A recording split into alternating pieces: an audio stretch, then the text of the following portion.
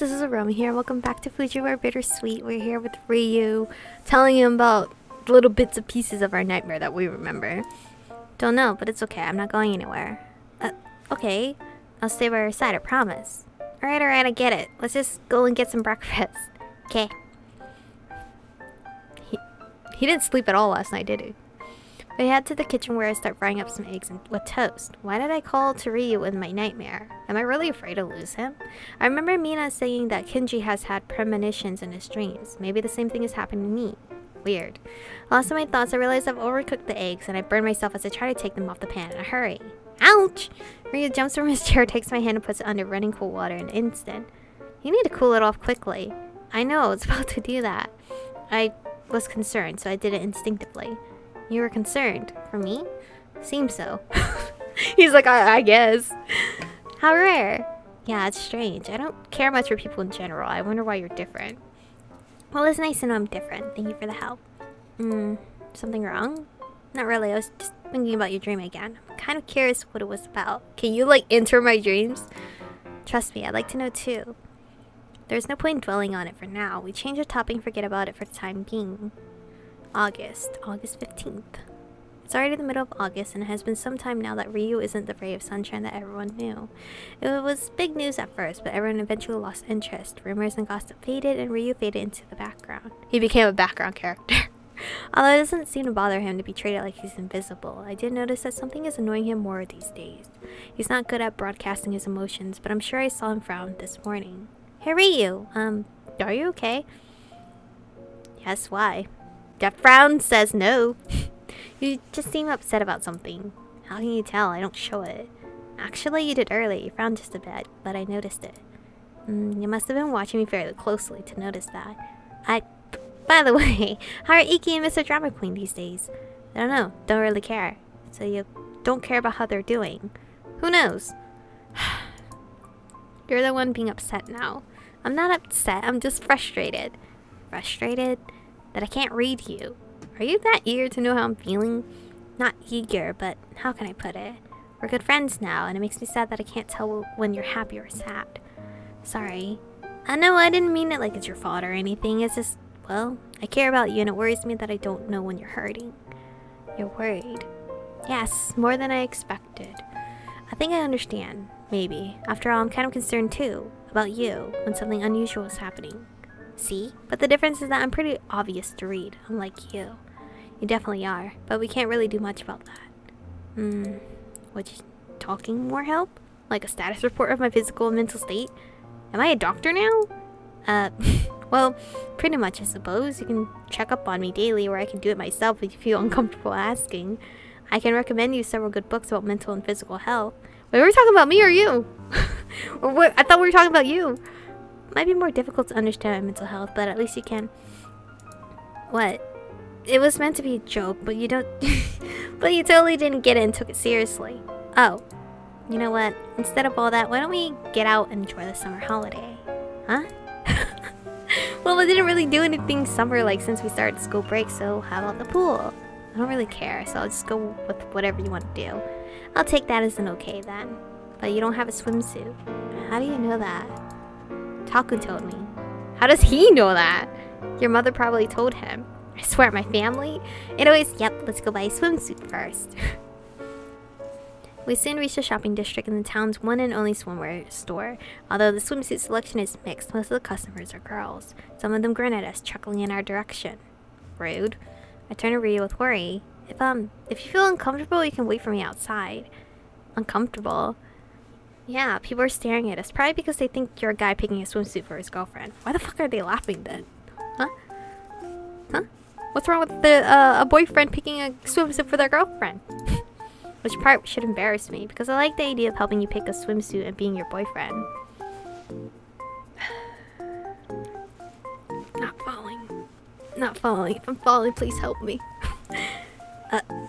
What? What?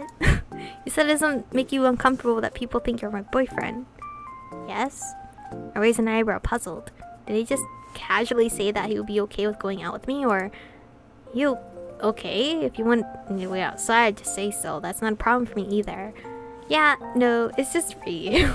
Obviously, he wasn't even thinking about his words. No, I'm good. So, do you want to help me pick something? Sure. Not falling. We pick a few rather plain swimsuits, but when I'm about to step into the changing room, Ryu quickly grabs my shoulder. Wait, this one too. I take a look at the swimsuit he's handing me and smile amused. Pastel pink and frilly, with cute little white stars printed on it. Alright, I'm picking this one. This one feels more like something the flashy Ryu would actually choose. Really, I simply thought this one looks adorable like you. Smooth! Nothing, thanks. I'll try it too. I'm putting that one on first and that's it. I hate changing into clothes. I try the swimsuits one by one, not really liking any that much until it's Ryu's pick's turn. It does look cute with all these frills and ribbons, but how am I going to tie this? Oh, is this one the tying one? I try my best for 2 very long minutes before finally giving up and timidly asking Ryu to help me through the curtains. I knew it wouldn't be easy without my help. Why did you pick this one then? Jeez, you purposely did that. Because I also knew you would like the design. You have a point. Come here. No, you come here. I don't really want to come out of the changing room. Alright. He's allowed to just step in here with that? Okay. It quickly finishes and I turn to the mirror. I must admit that you know my taste pretty well. I like it. Great. I turn around and smile, really happy with this choice. Thanks. Your stomach. Without any warning, he just lays his hand over my abdomen. Hello? Cold, your fingers are cold. I step back and cover my belly, confused and feeling my cheeks growing hot. Why did you do that? I just saw it and felt like touching it. Hello? Well, some things haven't changed apparently. You still don't have any clue about personal space. Sorry, I'll try to remember that. I thought he was gonna say I have a pudge. That's gonna be so fucking rude. As long as you're going, as long as you're only doing this sort of thing with me, it's okay, I guess. Whoa, Aya, what the fuck? What am I even saying? Okay. Anyway, I'm buying this swimsuit, so hurry and go outside so I can change. Yes, yes. Aya. After I pay for my swimsuit, we head to the swimming pool. This heat is hell. I can't wait to dive in the water. Can we just sit and rest for a moment? I'm a bit tired. Oh, sure. What's wrong? I don't know if it's an appropriate time to talk to you about my worries or if I should keep my mouth shut. I never know when it's okay to talk. Oh, Ryu! Don't worry, if you have something to say, go ahead. Alright. A lot of things have been running through my head recently, and for the first time in my life, I feel a bit lost. I always knew what to do. Every action, every breath, every word was calculated when I was that fluorescent clown. But now I feel like I don't have control anymore. It's a really unpleasant feeling that I don't really know how to handle. Some events. You mean besides Toshio and Iki's fight, and the fact he decided to be your usual self again. Yeah, something is wrong. Something related to my memories is upsetting me, and I can't put my finger on it. Your memories? I don't like it. I don't like not being able to control things, but your presence calms me. Me? This is the first time— sorry if you hear that car. This is the first time something like this has happened to me, at least from what I can remember. I thought about it and tried to compare it to my relationship with Iki and Toshio, but it doesn't seem the same. What do you mean? How can I put it? Ryu has so many like long sentences compared to the other guys, or like, I don't remember the other guys anymore, but I've always been able to control them. Whatever fights they may have, whatever event occurs in their lives, I was always there to repair things backstage and silently watch over them. Sometimes I also modified things in the background without them knowing it. If I realized there was a better way, I pushed things in that direction. That's a bit scary. It's like he's the he's a narrator, but no, he's the author of their lives. I wonder if I'm a scary guy. I mean, at times you're scary, but you're also a good guy, and you can tell the difference between right and wrong. Yeah, I could have been a really terrible person, so I'm glad I don't enjoy seeing people suffer. But then when Kenji showed up, I started to lose control of everything, including Iki, Toshio, and even my own life. Kenji again. Yes, I don't know why, he throws me off. I don't want to go near him, even just thinking about him gives me goosebumps. I try to ignore it, but I can't anymore. It's obvious I know him from some time in the past before the orphanage. He's certainly related to my bad memories. I noticed a rare frown from him and I try to change the topic. Alright, the orphanage. You never really told me about how it was in there, and Toshio was with you, right? Right, what do you want to know exactly? I don't know, like, what was the average day like? And how did Toshio end up in that situation as well? My life in the orphanage was quiet and peaceful since everyone feared me and avoided me the best they could. I observed people in silence, fading into the background, and I only talked or got involved with others when it was really necessary. All the kids were foolish and energetic, especially for children who don't particularly have happy lives, and I got quickly tired of them. Until this one particular lone boy appeared. Was it Toshio? Yes, the first human being I'd seen without any aura. This highly piqued my interest. I wanted to know about him. It was as if I found a new toy to play with. He was a curious individual. Besides the fact that he didn't have an aura, his parents deliberately put him there unlike the rest of us, and he didn't seem to like interacting with people either. Like me, he was quiet and reminded me of a sad puppy whose owners had abandoned. He was often crying, repeating, whispering Iki's name like an incantation, which would make him appear. Toshio became my new subject of observation. He was entertaining because he was a new mystery that I felt the urge to decrypt. I didn't know all that. But yes, like I said, he isn't the type to talk about himself to others nor interact with them in general, so it wouldn't be obvious to someone like you. His state actually worsened after a certain incident with a nun working at the orphanage. A certain incident. Child abuse. What? What did she do to him? Psychological and physical harassment. Back then, Toshio wasn't the type to fight back, and his mental state and family issues didn't help him at all. Now I feel bad for insulting him and being mean to him.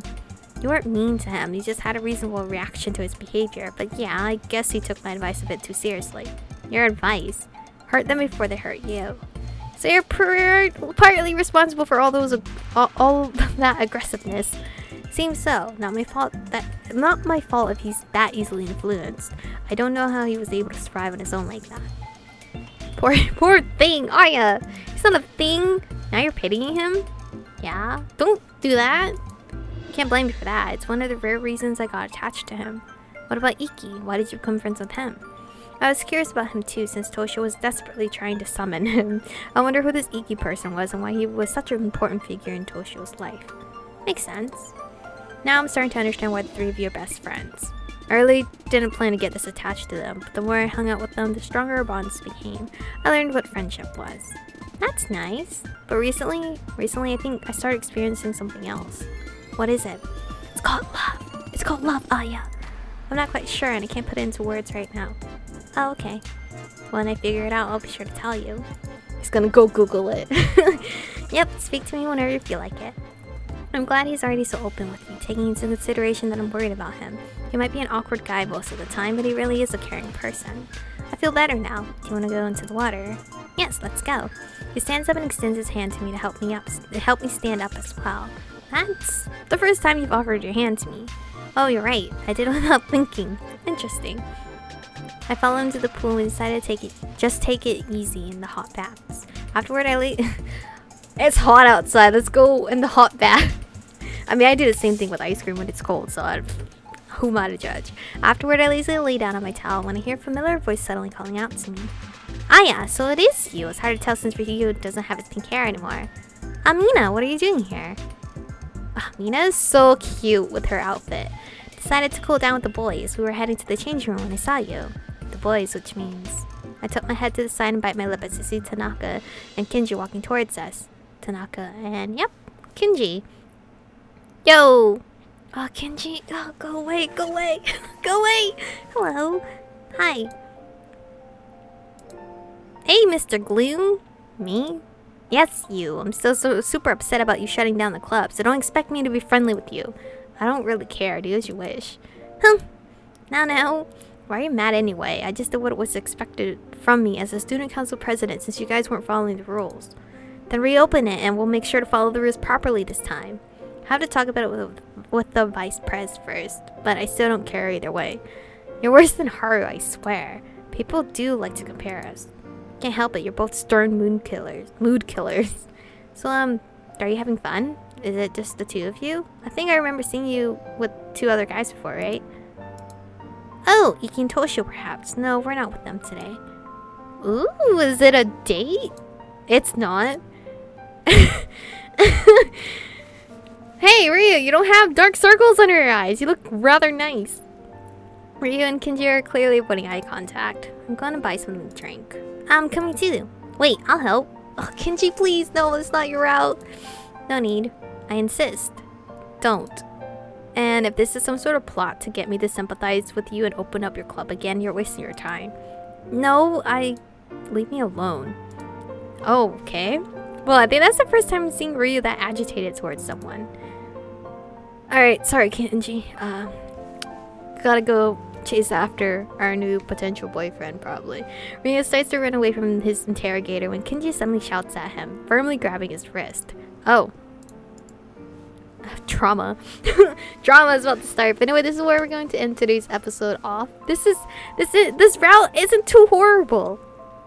I don't know if it's gonna get worse, like, from here on out. But Ryu's not that horrible of a guy. He does creep me out in certain parts, but like, he's pretty decent. But anyway, thank you guys for watching today's episode. Stay beautiful, and I'll see you guys in the next one.